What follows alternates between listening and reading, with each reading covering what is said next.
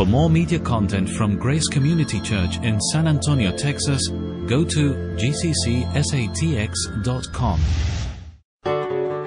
Media used by permission of Heartcry Missionary Society. Visit us online at heartcrymissionary.com.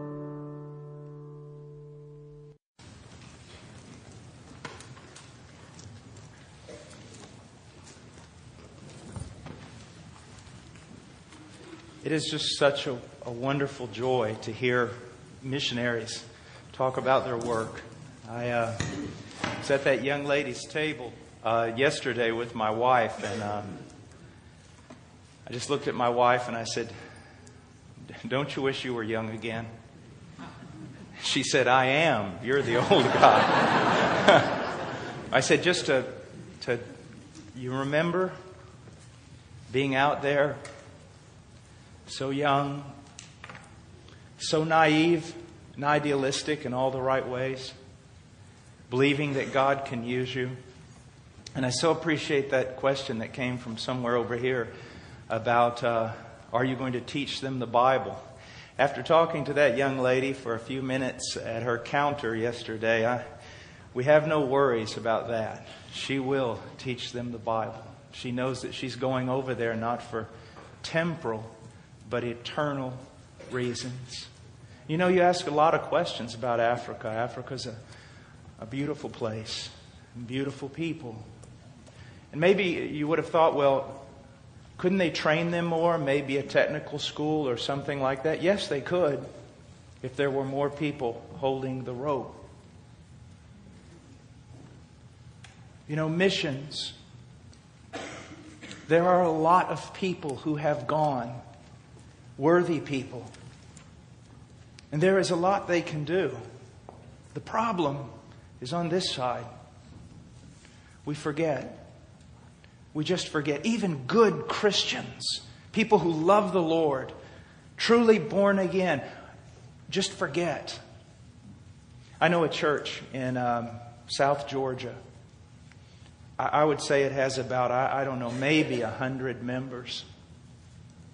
And no doctors, no lawyers, no businessmen, just blue collar.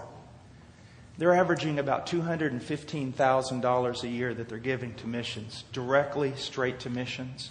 And I asked him, I said, I've never seen any place like this. Because you walk, any place you walk into their humble abode, their buildings, every hallway is covered in pictures of missionaries.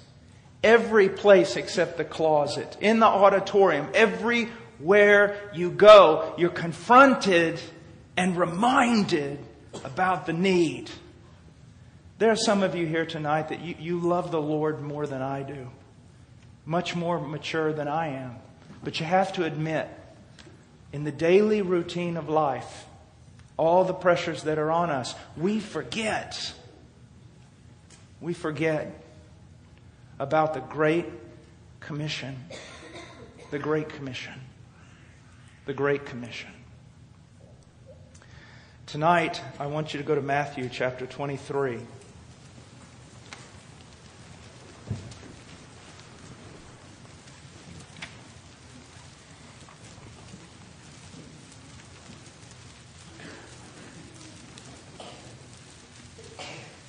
Before I read, I would like to pray.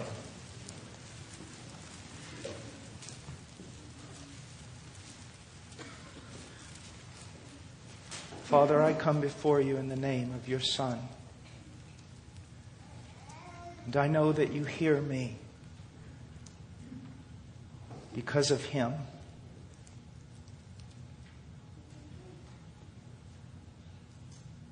Lord, I am aware that nothing happens apart from your decree, your will, your judgment. Nothing happens apart from the power and the life of the Holy Spirit. And I pray that you would honor your Son by moving in the hearts of your people, moving them to you, to the center of your will. And moving them to the world, to look outside of themselves to a glorious reason for being alive, the redemption of men. Father, take away the veil that the world glues upon our eyes every day, the fog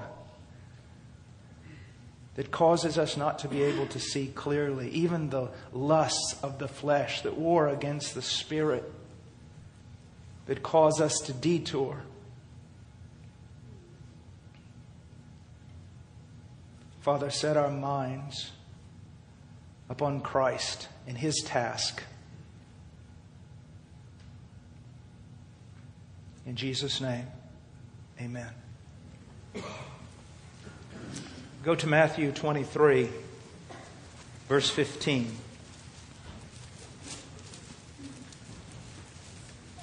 Woe to you, scribes and Pharisees, hypocrites, because you travel around on sea and land to make one proselyte. And when he becomes one, you make him twice as much a son of hell as yourselves. Let me read that again. Woe to you, scribes and Pharisees, hypocrites, because you travel around on sea and land to make one proselyte, one convert. And when he becomes one, you make him twice as much a son of hell as yourselves. I could say, the Lord has given me a word for this church. He's given me a word for everyone who's gathered here this evening. But it would be more accurate to say that a while back, reading through this text, I discovered what kind of application it had for me. For me. Being no less or no greater than any other who's been redeemed, I must believe it also has an application for you. And our evangelistic and our missionary endeavors. Now, from reading this, you would think that I'm going to come at you tonight with a hard word, with a judgmental word, with a condemning word, and I can assure you, I am not. I am going to simply speak to you the things that this text has done for me. I read it one day, always just looking out from the text, seeing how it applied to the Pharisees, but not seeing how it could apply to me and how it could apply to my people, my Western Christianity, my evangelical community. I assure you, it ended up that day, after much heartbreak, it ended up in blessing, and I will assure you that it will do the same for you tonight. Now, first of all, I want you to look at something. The Pharisees were zealous. Even the Apostle Paul tells us that in the book of Romans. They had zeal, but they had zeal without knowledge. They were active, very active in their religious duty, and they were very active in their missionary endeavors. Look what it says. Woe to you, scribes and Pharisees, hypocrites, because you travel around on sea and land to make one proselyte. They did. There's not much written on this, but what is written lets us know clearly that these men were about winning converts to themselves. To themselves. Now, the problem is, not that they were active. That's not the problem. Not that they were doing missions. The problem was found in what they were exporting. What they were doing to make proselytes. What they were teaching. And the fruit of their endeavors. What those proselytes were becoming. And in reality, the proselytes were becoming even worse than the Pharisees themselves. Now, what does that have to do with us? Well, let me ask you some questions. And I don't want this to be about some group outside of here, and I don't want this to be about some Christian sect, and I don't want this to be about the whole group of you. I'm asking this to each one of us.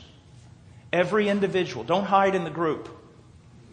I want you to ask yourself these questions personally, especially the men.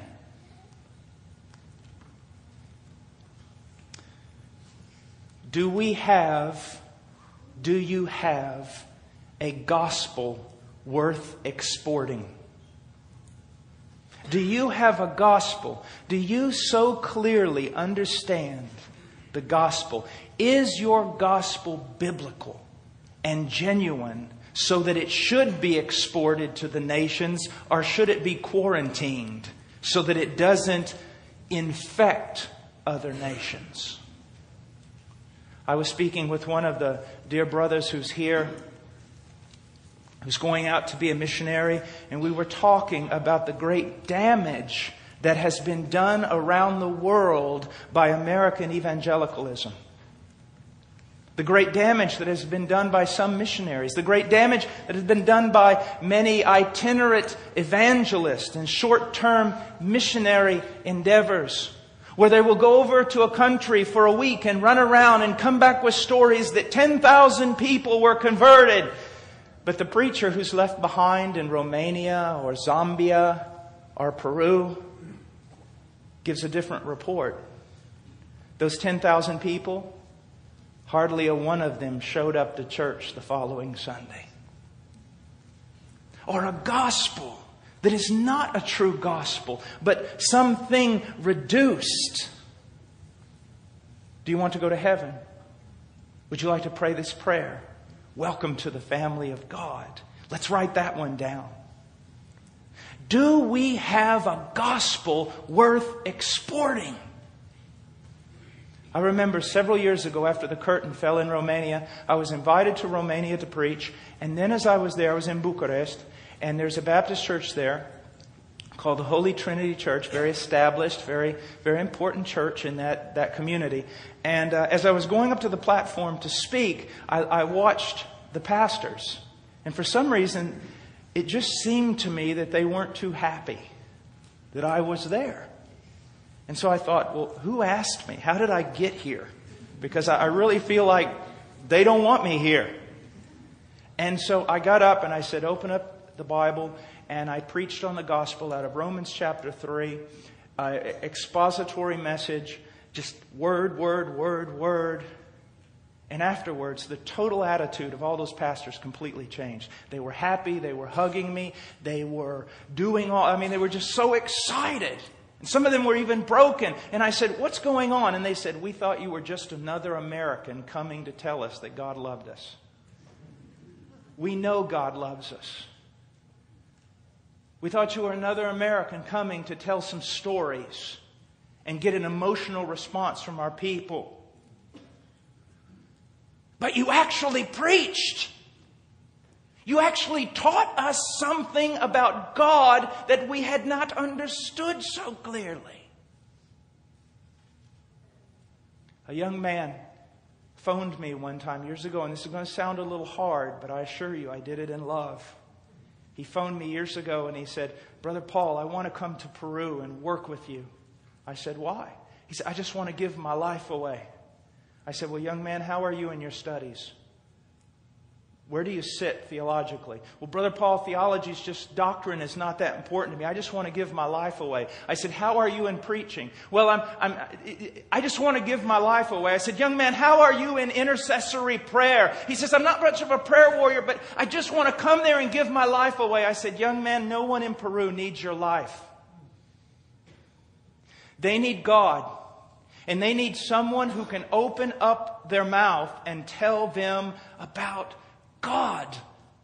Never forget, it is the gospel preached to men. So do we have a gospel worth exporting? Second question. Now this is more on a personal level. And I have asked myself this. And it's caused a stammering, at least in my heart. Sir, sister, dear Christian, do you have a devotional life worth exporting? If you were to go overseas or witness to your neighbor and they came to know Christ, would you want them to have the devotional life that you have? Would you be happy to lead them to where you are devotionally with God? Your passion, your consistency in meeting with Him and reading His Word and praying. Would you and I want for an angel to descend from heaven right now and just reveal, I suppose they know how to use multimedia, just reveal up there the time that you and I spend with God? Do you really want to teach the world to have the same devotion that you have? Or should it rather be quarantined so that it doesn't spread any further? Another question. Do we have a personal godliness worth exporting?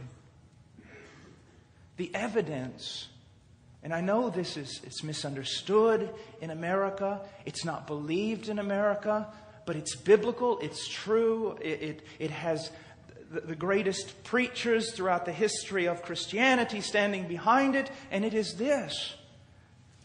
Without godliness, no one will see the Lord. Without holiness, no one will see the Lord. It's not talking about a works-based salvation. It's simply saying this.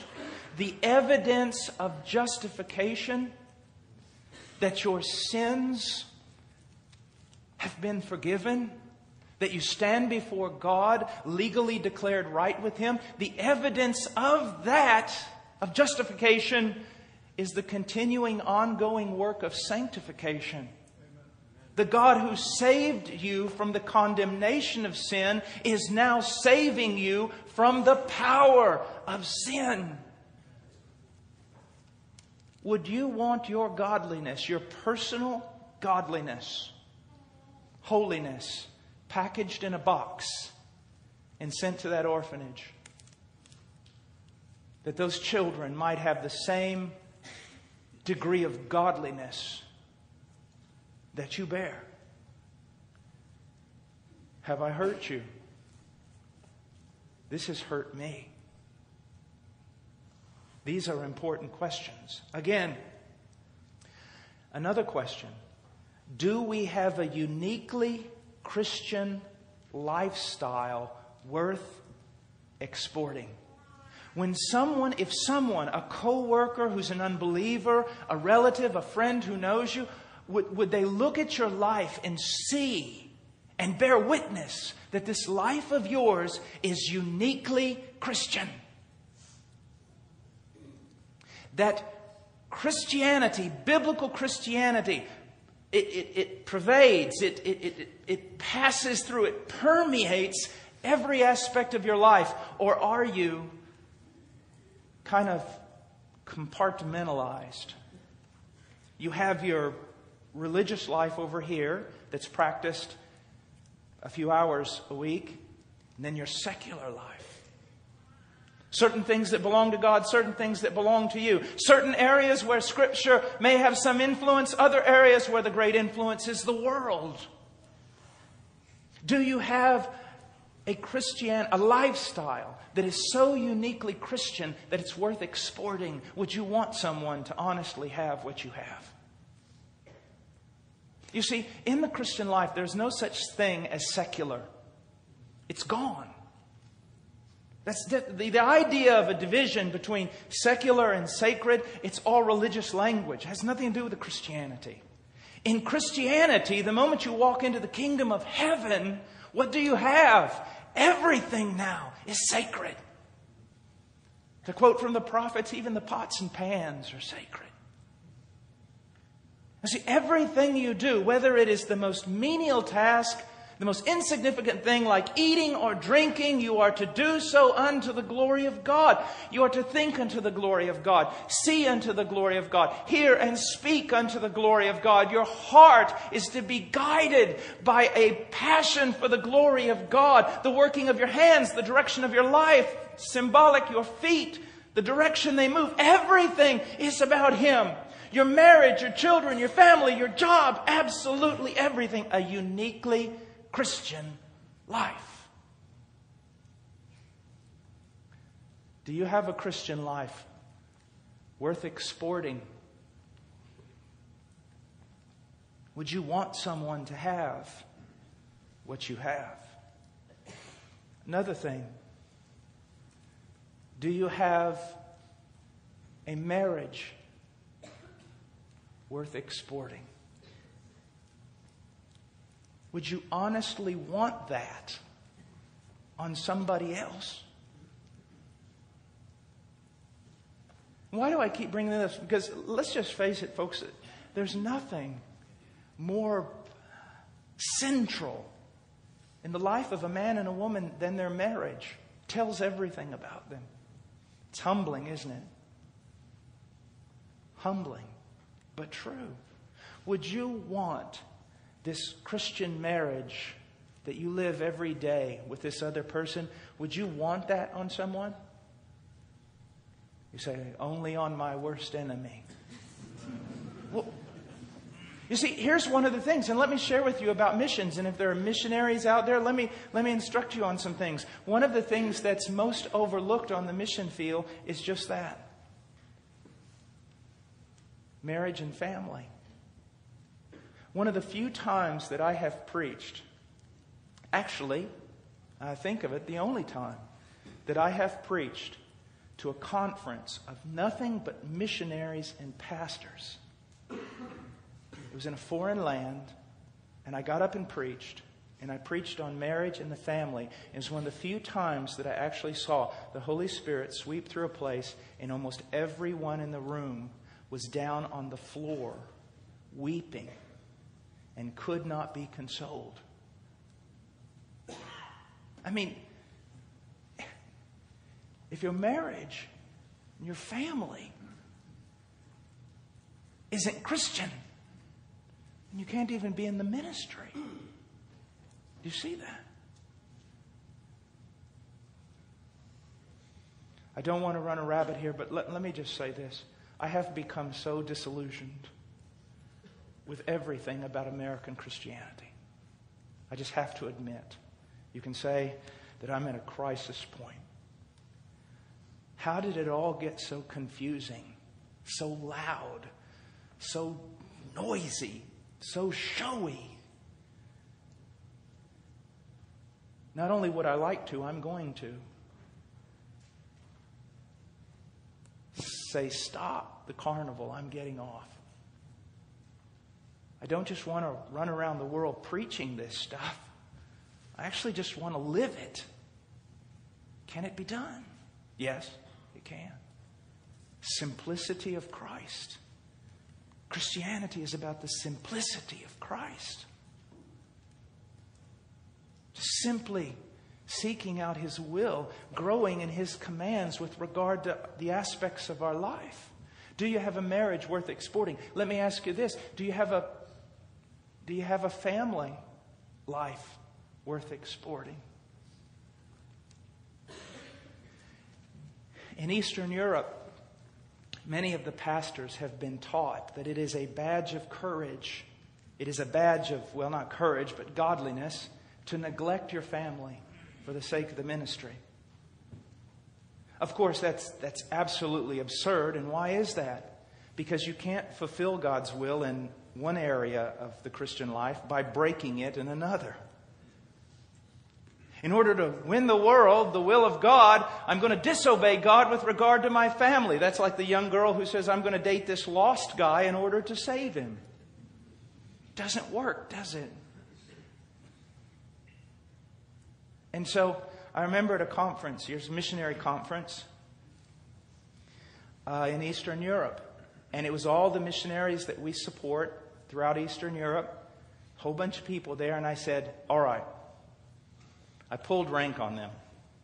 I said, I am the International Director of the Heart Cry Missionary Society. And this is the way this is going to work. You are all supported by our missionary society.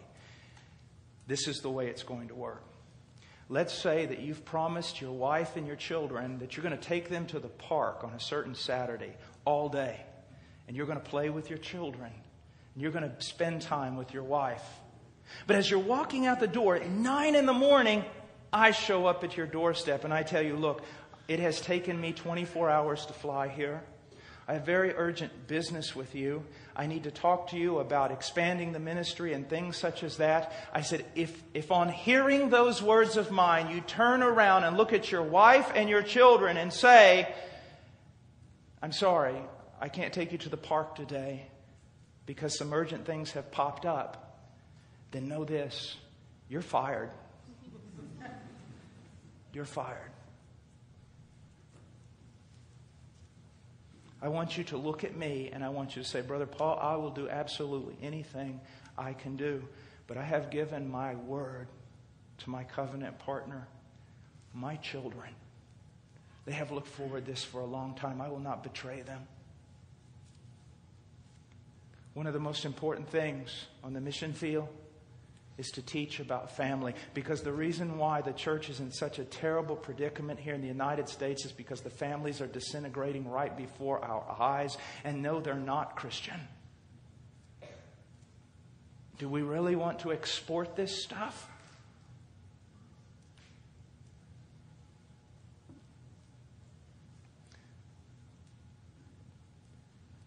Now here's a question. Do we have a church worth exporting? A church worth exporting. Is this the way church ought to be done?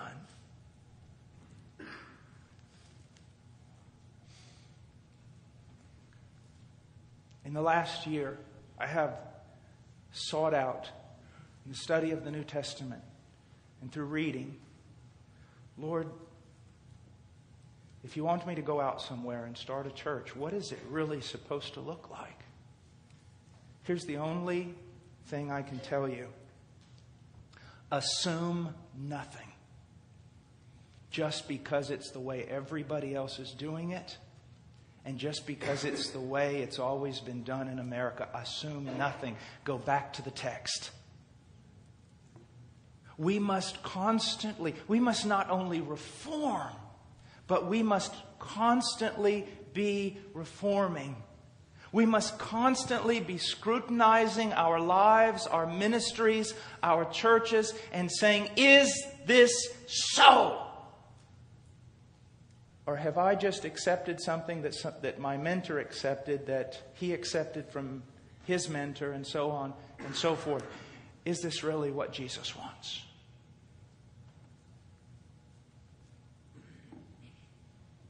These are questions I have asked myself. They're hard questions. But they're good, aren't they? They are. Now, I want us to go to 1 Timothy.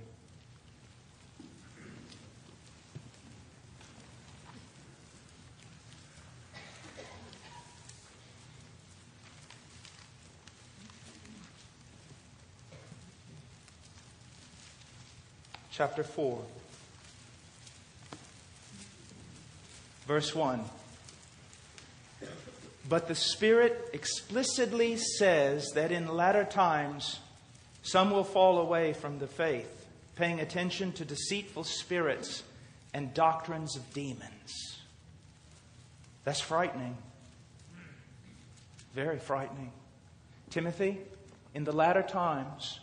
Now let's talk about the latter times for a moment, because there's something you should understand. The latter days began with the death, resurrection, and ascension of the Messiah. We have been in the latter days for 2,000 years. But as time goes on and goes on and goes on, we also see things turning somewhat darker and darker and darker. Not on a localized level only, but throughout the entire world. He's basically telling Timothy, Timothy, listen to me. There's a real sense in which the world's going to hell in a handbag. The very foundations are being torn down. There is chaos. There is confusion. There are people who will fall away, that will apostatize. People who will identify themselves with Christianity, but they will fall away from genuine Christianity, proving that they never were of us to begin with. But what's amazing here today, in this country, you can apostatize, fall away theologically and ethically, and no one will hardly even notice. As a matter of fact, you can apostatize, go right down the street and find a Christian church that will take you in.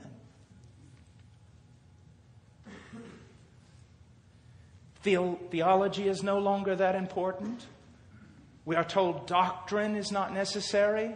And ethically, if anyone even begins to speak about a moral standard, they're labeled legalist. Difficult times, Timothy. He goes on and he says this.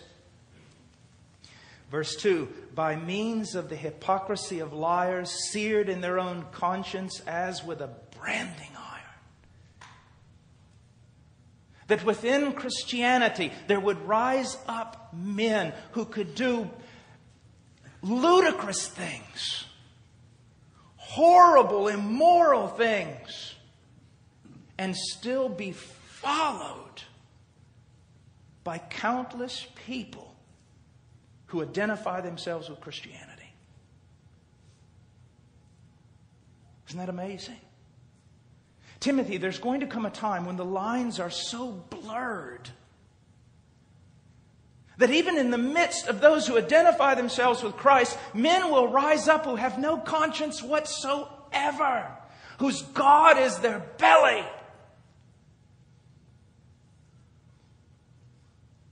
And will mislead many. Timothy, you're going into a war. A terrible war. He goes on and he says, men who forbid marriage and advocate abstaining from food which God has created to be gratefully shared in by those who believe and know the truth. Let me give you 3 things about a false prophet. Now, this is going to get back to missions, I promise you. Let me give you 3 things about a false prophet. First of all, their message is not centered in Christ. It won't be all about Christ. It'll be about little nitpicky things that are exalted, so that those things become the absolute marrow of Christianity. You must do this, you must not do that. It's not all about Christ. It's all about all sorts of other things other than Jesus. And when any group, any Christian group, gets under any banner other than Christ alone, they're in trouble. Can God prosper His people? Yes, He can, but it's not all about prosperity. Can God heal someone according to His will? He can, but it's not all about healing.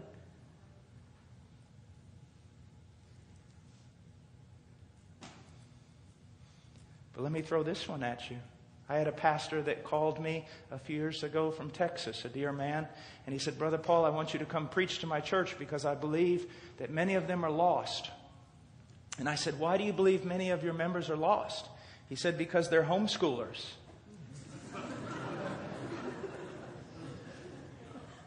Now, I homeschool. So does he. And I said, brother, you homeschool. He goes, yes, I do. But any time a group of people make homeschooling their banner rather than Jesus Christ, they have gone astray.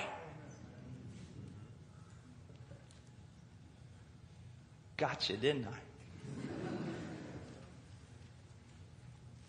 You see, you're off center unless it's all about Christ.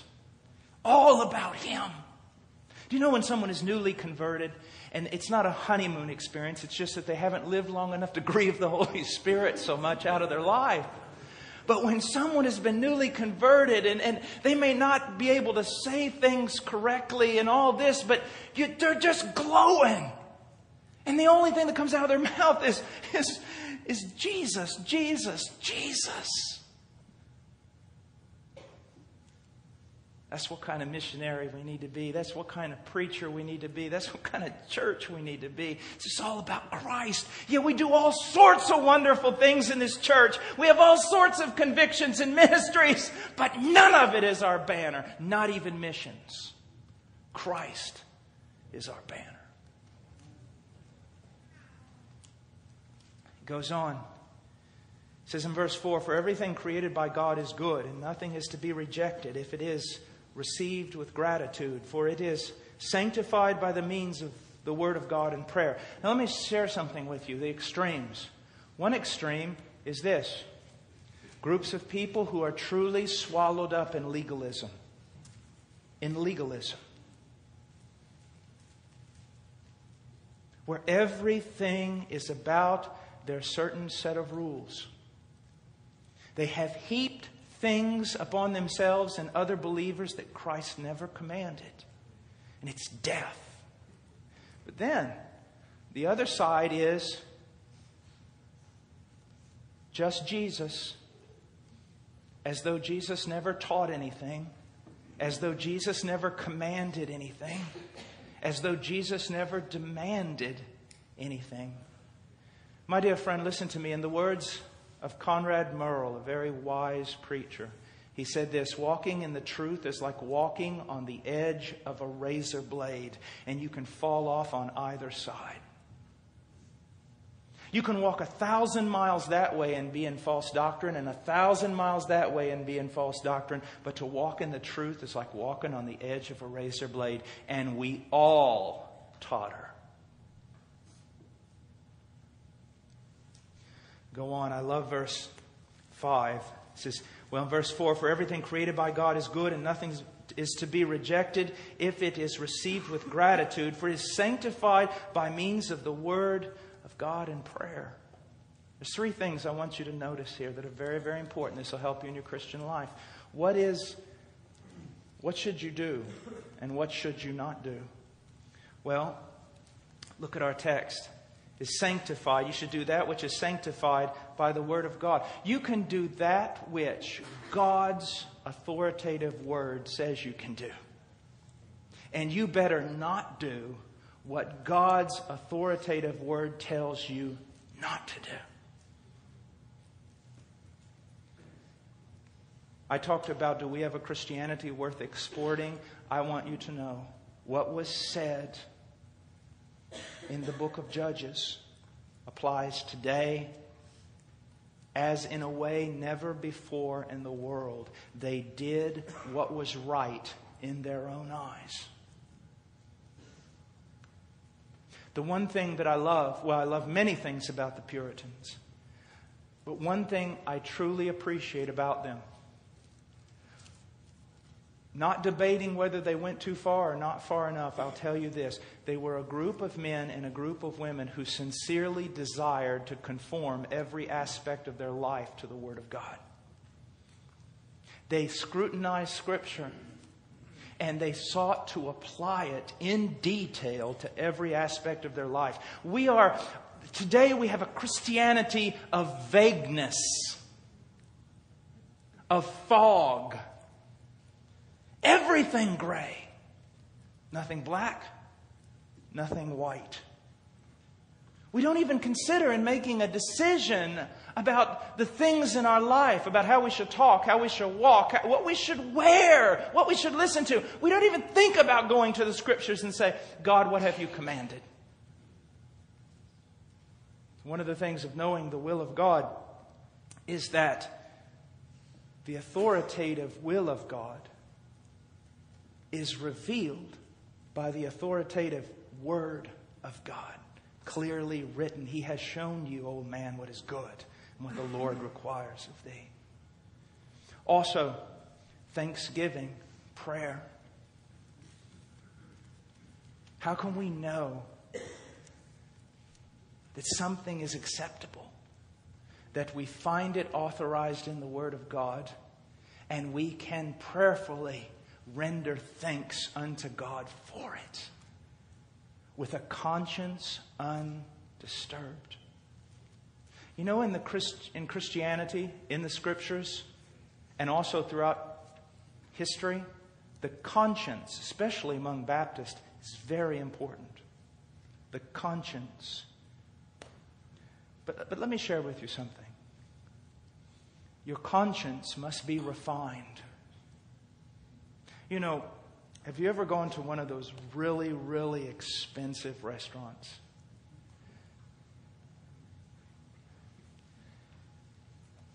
Every once in a while, I had an uncle. He's gone on to be with the Lord, but he would take my wife and me to one of those restaurants. One of the first things this country boy, hillbilly, noticed was in those really expensive restaurants, they don't give you much food. I mean, it's like, what is this?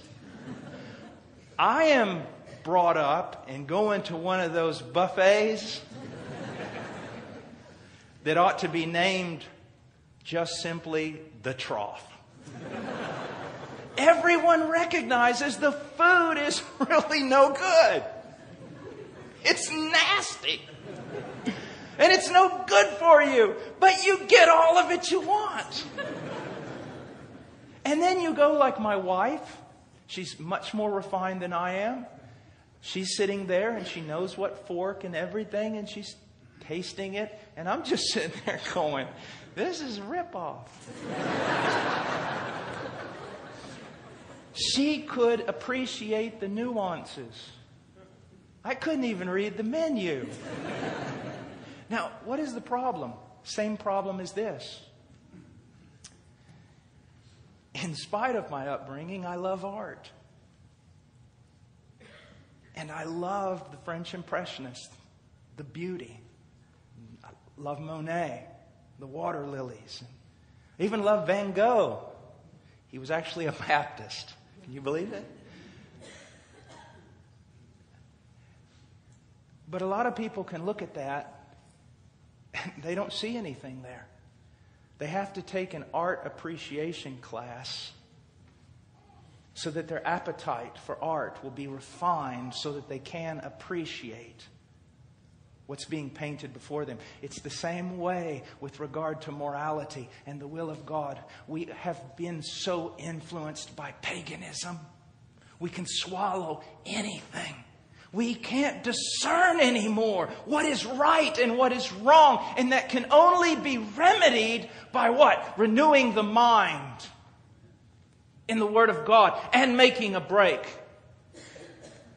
Listen, if you're going to follow Christ, you're not only going to have to make a break with secular culture, you're going to have to make a break with contemporary Christianity. And you're not only going to have to make a break with contemporary Christianity, you're going to have to make a break with even evangelicalism.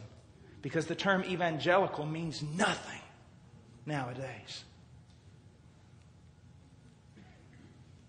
I'm not trying to be a rebel. I'm just saying this. We have to get back in the Word of God and realize that all the things we swallow are not what are to be swallowed.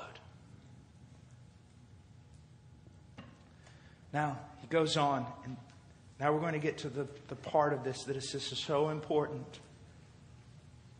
In chapter 4, verses 1 through 5, we're understanding that this world is disintegrating. It's coming apart at the seams. Havoc is breaking out. Now, what does he tell Timothy to do? He doesn't tell Timothy, start a missionary organization. He doesn't tell Timothy, get active with some new ministry, some new way of doing things. He doesn't tell Timothy to join some coalition. What does he do?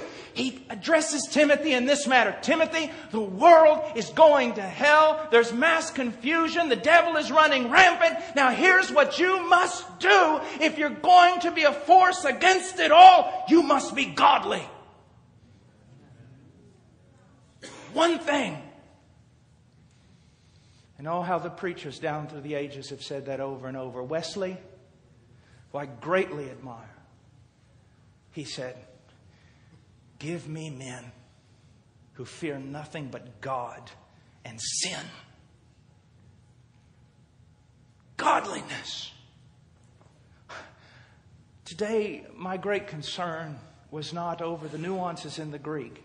Today, my great concern was not about delivery. Today, my great concern there in the bed crying out to God was, am I clean?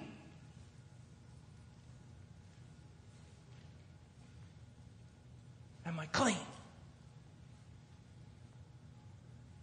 Am I clean? You want to be used of God? Then become usable.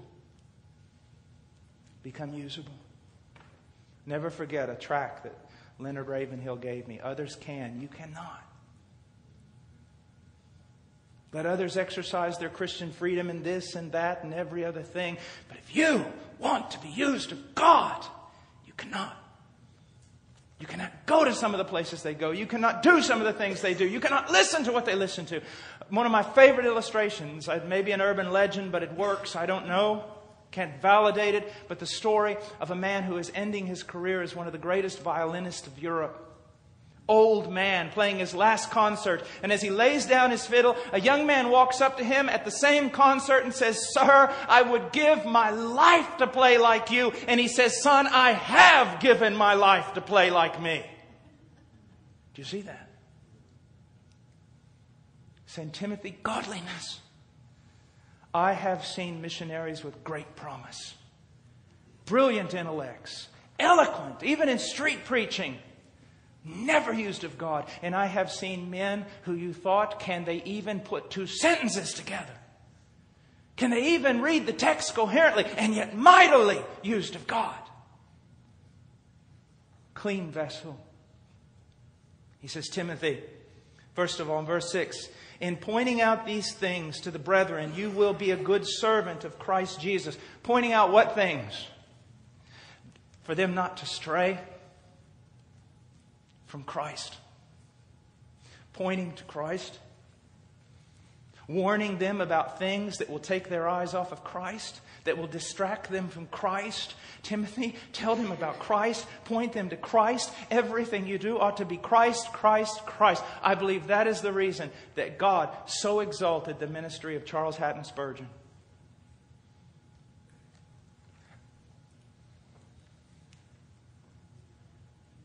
I do.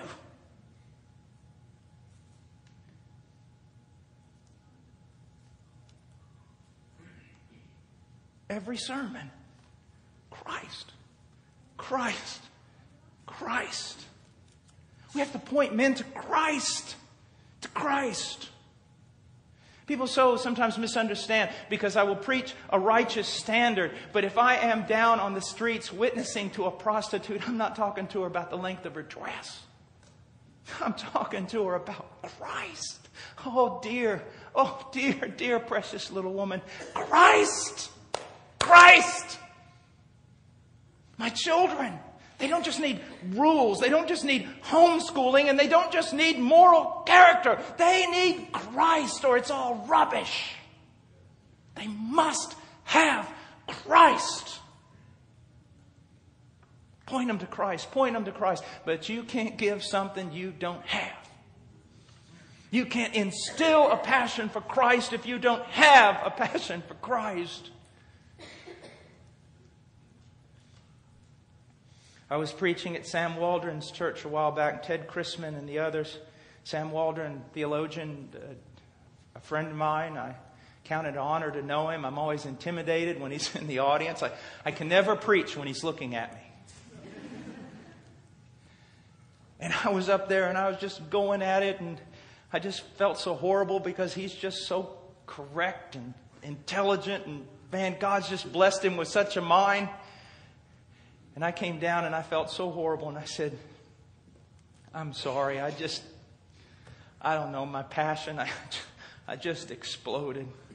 And he said, Paul, when you get back up there tomorrow morning, explode across every wall in this building. I don't have his mind. I don't have his scholarship. I don't have his intellect. But I can explode.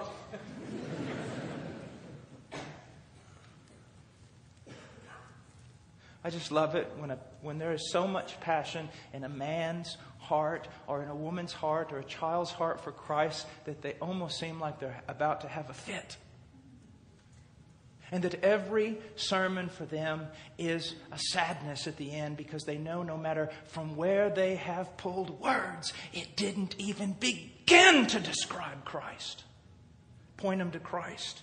Pointing out these things to the brethren, you will be a good servant of Christ Jesus, constantly nourished on the words of faith and the sound doctrine which you have been following. Now I want us to look at two things here for our missionaries, for our church members, for everyone. Look, it says good servant of Christ Jesus at the beginning of verse 6. And towards the end it says nourished on the sound doctrine, which also is good doctrine. Same word. Let me share with you something. And there's a lot of young people here tonight, so listen to me very carefully. You will not be a good servant of Jesus Christ apart from good doctrine.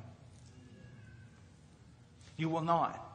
This whole thing about I don't want any of that theology stuff or I don't want any of that doctrine stuff. What you're saying is theology. It's a discourse, a study of God. You're saying I want all the benefits of God, but I don't want to discourse on Him. I don't want to know anything about Him. Doctrine means teaching. I want all the benefits of Christ, but I don't want to hear any teaching. Oh, my dear friend, we grow in grace. One of the ways is by growing in knowledge. You want to be a good minister? Those who are going out on the mission field, let me tell you what is going to be your greatest hindrance. Activity. That is going to be your greatest downfall, is activity. And people around you who are active will try to pull you out of the prayer closet, and they'll try to pull you out of the study, and Satan himself will use them to make you feel guilty for seeking God. Do you know what this world needs? Some men and women who dwell more with God than they do with men. So when they come out, they actually have something to say. I know this by experience, and I know this by failure. Those missionaries going out, listen to me. What you need is you need a couple of hours a day in the Word. You need to be in prayer. Read the life of Praying Hyde of India. Know about Robert Murray McCheyne and his Godliness and the great revivals that broke out through him and Burns. Understand the ministry of Hudson Taylor and George Mueller. Know that Spurgeon, before he was a preaching man, he was a praying man. Dwell with God. He's saying, Timothy, what you need to be is constantly nourished. Constantly. Let me tell you something. Those of you, missionaries and the like, if you are a man or woman of God, and you are ministering in the realm of your gifts, filled with the Holy Spirit, then when you minister, virtue will go out from you. Remember the lady came up and touched Christ, and virtue went out from Him. Power went out from Him, drained from Him. For although He was the incarnate God in the flesh, He walked among us as a man in the power of the Holy Spirit. If you are not constantly nourished, you're not going to be any good. You're just going to be a withered, dried branch with no fruit. You must be constantly nourished. And that's the one thing, missionary, that Satan will steal from you. And I'll tell you this. Independent fundamental Baptists are the worst. They're so active all the time. Doing so much stuff. And they need to stop. And they need to be with God. All of us. To be with God. That's what we need. And you know it. You know it. You know the difference. Missionary and layman alike, we all know the difference, don't we? When we are being nourished in the Word of God, memorizing Scripture, dwelling with Christ, praying. He goes on. He says this, verse 7. We're going to have to skip through some of this, but have nothing to do with worldly fables fit only for old women. I'm sorry, but that's what it says. On the other hand, discipline yourself for the purpose of godliness. There are so many things out there. So many things. So many movements. So many strategies. Just so much stuff that can distract you from Christ. Distract you from what is really important. But look what he's telling Timothy. Timothy, in latter times, even people who claim to be Christian will fall away from the faith. Chaos will be everywhere. It will be as though the very foundations of knowledge and righteousness are collapsing around you. Now here's what I want you to do to be effective. I want you to discipline yourself for the purpose of godliness. I hope you can see this in light of a recommendation to a young man that would normally be made in this country in this day and age. Young man, you need to do this. You need to do that. You need to be a mover and a shaker. You need to get this new system that this other guy used to make his church grow, and so on and so forth. No. I tell you today, in the United States of America, in 2009, you listen to me. The world is collapsing. It is falling apart. And young man, if you want to be used of God, missionary, if you want to be used of God, here's what you need to do. First and foremost, above every other thing, discipline yourself for the purpose of godliness. Be godly. Let me show you something. Just run real quick with me to Matthew. Just hold your place, but run quickly with me to Matthew. Look in chapter 5, verse 13. I want to show you something. If you grasp this, it's really going to help you.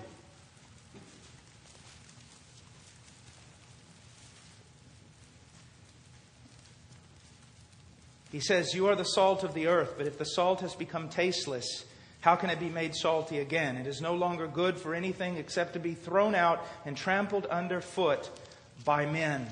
Now, this text is constantly used for missions, missionary activity, evangelism, that we need to come out of the salt shaker and get onto the world, that we need to be a purifying, we need to be an influence out there in the world for change.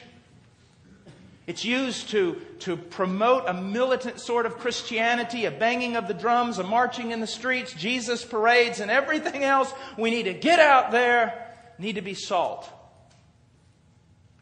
That's not what he's teaching. What he's saying is this. Look, you're the salt of the earth. Now, salt has certain characteristics. If that salt loses those characteristics, it's no longer salt. You can even put other good characteristics in their place, but you're not going to have salt. Salt has certain characteristics. So if you want to be salt, you must have the characteristics of salt. If you want to be a disciple and effect change on this planet, then you must have the characteristics of this salty disciple that affects change on the planet. Now, what are those characteristics? Remember context. Go back to verse 3. Blessed are the poor in spirit. Blessed are those who mourn. Blessed are the gentle. Blessed are those who hunger and thirst for righteousness. Blessed are the merciful. Blessed are the pure in heart. Blessed are the peacemakers. Blessed are those who have been persecuted for the sake of righteousness. How are you going to affect change in the United States? Christ-like character. Godliness. Godliness. Organizing a Jesus march is a lot easier. But that's not what he's talking about. Godliness. You take one girl, put her in an orphanage, South Africa. If she's godly, God will use her as a fulcrum to move the world.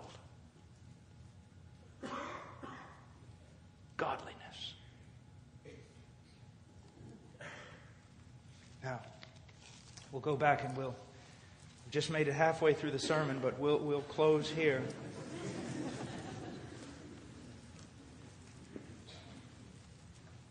It says, on the other hand, but have nothing to do with worldly fables, but on the other hand, he's making a great contrast.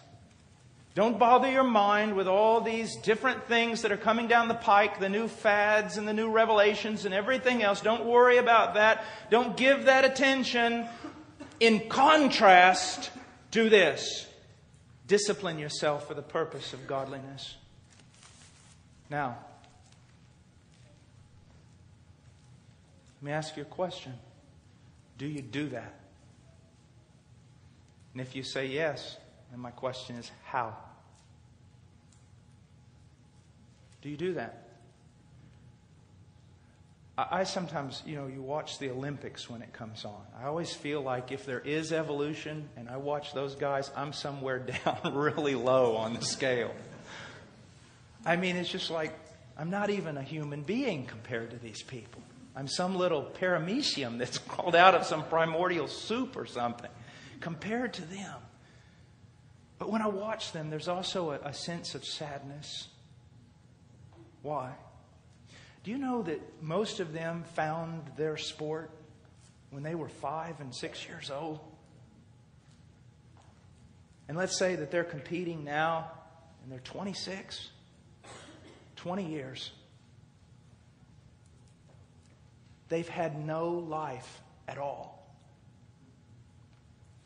None.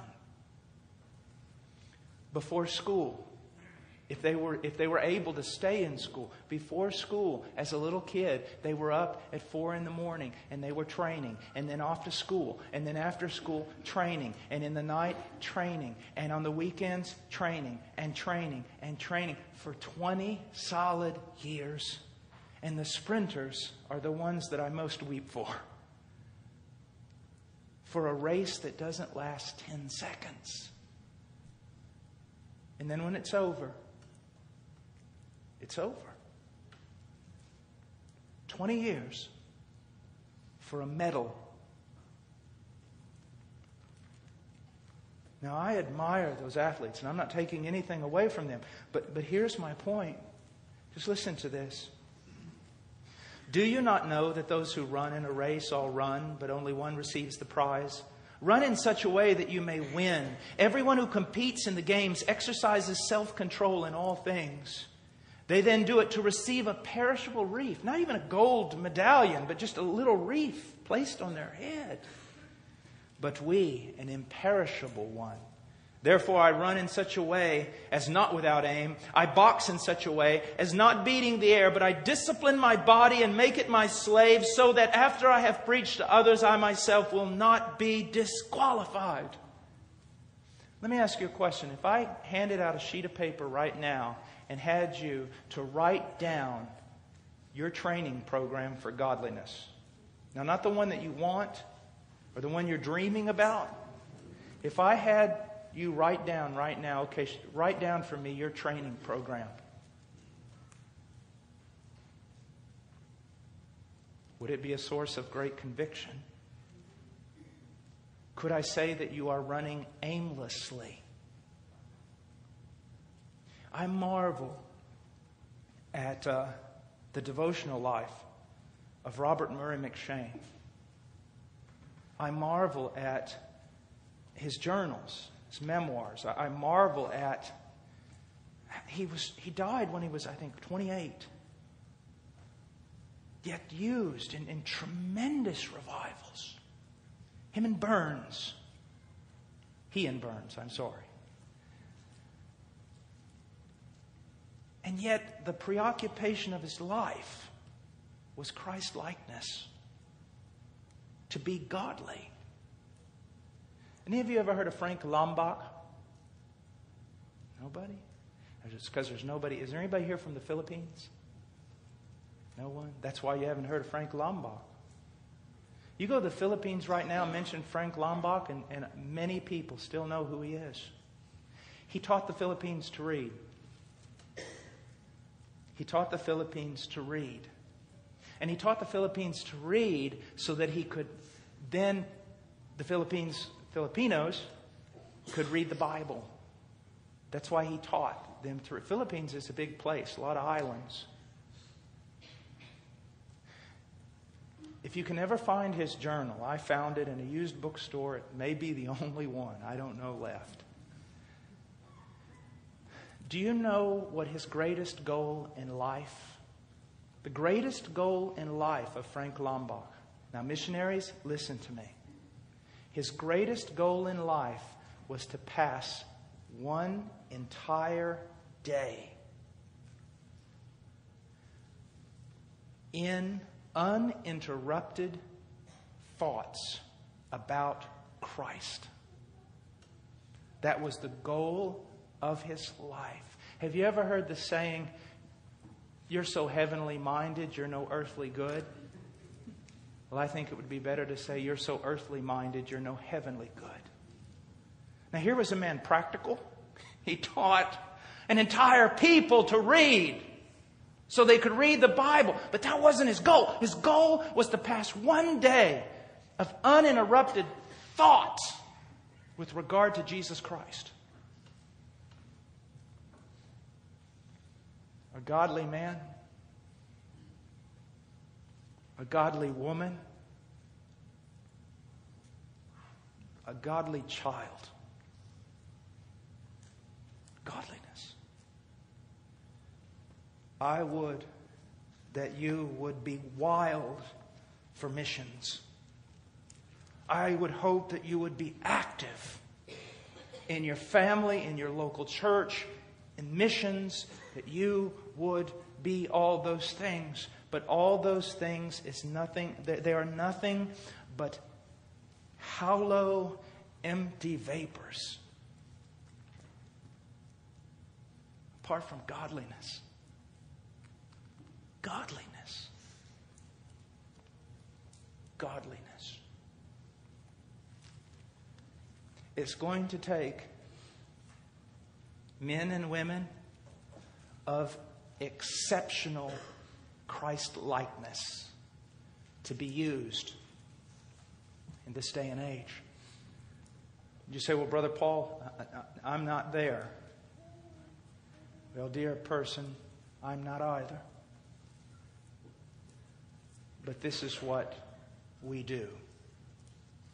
Laying aside past failures, we march on. We strive. We carry one another. We pray for each other. We push toward this great mark to know Him, to be conformed to Him. I do not believe in, like some young people, I know what they're thinking. They see someone preaching that's being used of God, and this is what they're thinking. He reached some spiritual level, and because he reached that spiritual level, God's now using him. That is not true. I don't think there are any spiritual levels. There's just the day-to-day growth, chasing after Christ, 2 steps forward, 1 step back, 1 step forward, 4 steps back, 6 steps forward, but pressing on. I love to meet the brothers in northern Peru, up in the mountains, in the province of Piura. How God has planted like 500-600 churches in the last 30 years through these mountain men who wear sandals on their feet made out of thrown away truck tires. Amazing poverty, and yet the power of God in such a way. One of the greatest privileges in my life was to be among them. But it's amazing. You're going up and you're coming down a mountain after preaching, and maybe some believers coming up the mountain, and you meet them. Hermano, ¿cómo estás? How are you doing? And this is what they say. Avanzando, hermano. Avanzando. Advancing. advancing, advancing, advancing. Missionaries, that's your greatest task. Advance in godliness. And God will advance everything else. First things first. Let's pray. Father, I pray that you would take this and use it for your glory, for the help of your people, and for the countless multitudes who have never heard. In Jesus' name, amen.